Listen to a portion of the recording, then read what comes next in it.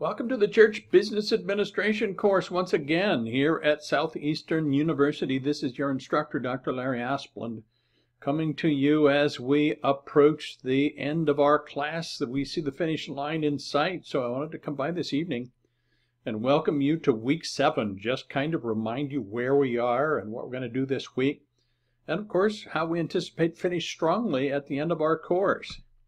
There are two very important themes in week 7. Number one is motivation versus manipulation, which is a huge theme. You know, that's a theme that we could spend an entire course on. But I think it's important that we take some time to consider it and even process it together. And the second theme is volunteer recruitment and retention, which is related to the first one, quite frankly. And so, as you know, it's important that we begin to view volunteers not as free or cheap labor, but rather as the saints that we are responsible to equip for the work of the ministry. So two very important issues for us in week 7. Week 7 reading, you're going to jump back into Dr. Henby's presentation, Resourcing the Kingdom, and finish up with slides 14 to 21. And then 3 very important chapters in the great text by Kenneth Gangel. Chapter 10 is on motivating without manipulating, so there's that theme. Chapter 11 is delegating your way to survival, and then chapter 19, supervising and evaluating volunteers. Very, very important areas, so I'm so happy that we get to kind of work on them together this week. Week 7 discussion asks you to consider the question, do church leaders ever fall into the temptation of manipulation? You know, having served in church leadership in a variety of roles, I could easily answer that question.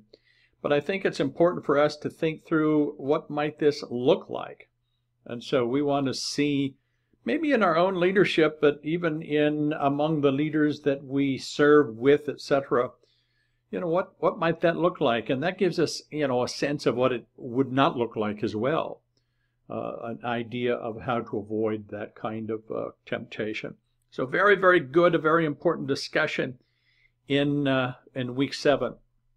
Remember, you have the week 7 assignment due this week, which is the church budget project. I know most of you have already been working on this very important assignment. It involves a hypothetical congregation of 180 in attendance, with an annual giving of around $200,000. So remember, there are 2 parts to this assignment. Part 1 is a description of the church, you know, the demographics, and maybe even a little bit about the history, certainly anticipated ministry needs.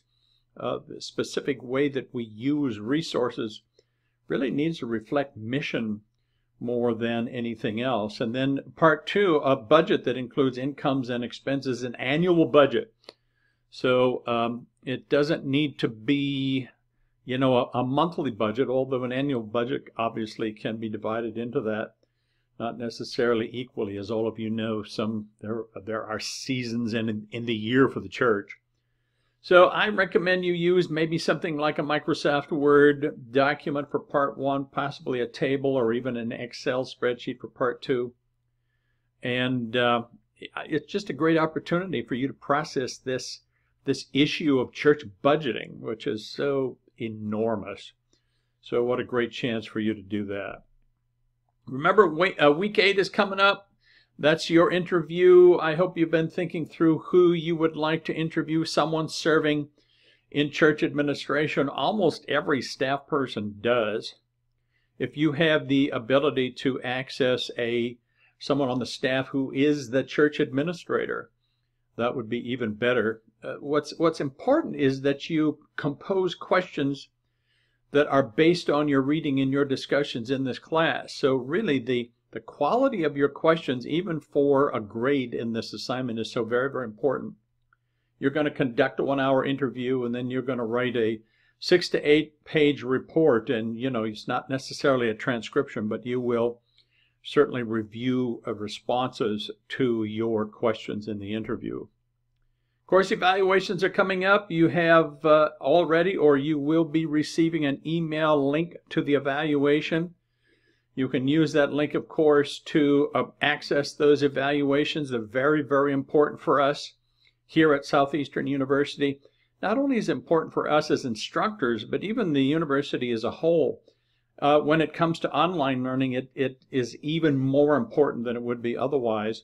In fact, our accrediting agency really looks at the results of this evaluation process. So, it's so important to us, and I thank you in advance for taking the time to thoughtfully do that evaluation. There's also a second link, to the course evaluation in week 7 that you have to click no matter what else you have done to access week 8. Week 8 will open for you as a result. So thank you in advance for taking time to do that. So the whole issue of motivation versus manipulation is so very, very important. If we had the time, we could discuss intrinsic and extrinsic motivations, etc. But it's our job to cast vision and to give folks a sense that we are here for them and that together we are serving the Lord and engaging in the mission of God in our time and place. So it's a great opportunity again in week 7 to really have a very important learning as we discuss and process these issues. So please know once again that I'm here for you as we come to the end. Let me know if you feel like you've hit a bump along the road, you've gotten behind. Let's talk about it. Let me do what I can to help you for sure. I'm committed to you personally, but also to your success as a student.